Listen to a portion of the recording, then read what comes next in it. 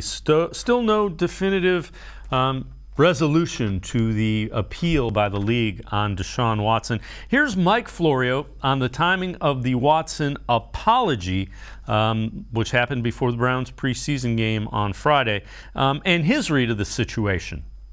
At a time when he's in checkmate, this is the last couple of pieces, whether it's delaying the inevitable checkmate or reducing the potential impact, some 11th hour damage control. And I'm sorry to feel that way about it, but we've been saying for months that this is the tack that he needs to take because it's the right thing to do, not because it's his last little chance to slip out from the worst possible outcome.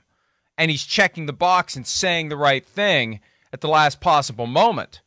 This is something that he should have done from the get-go. This is something that should have happened the first time a claim was made against him. His representatives, those in position to advise him, should have had a tough conversation with him and gotten to the bottom of this and fixed it for a variety of reasons, ultimately because it would have been the right thing to do. And right now, it's hard to feel like anyone's trying to do the right thing. It feels like they're trying to do the thing they need to do at the right time to avoid missing the entire season. Yeah. That's my 2 cents.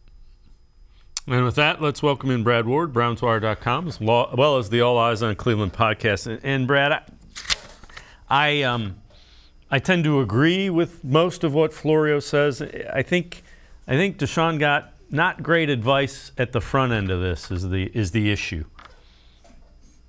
Yeah, and looking back, it definitely could have been handled better, right? Like he was advised probably improperly, where they sit now with settlement negotiations a couple times along the way here.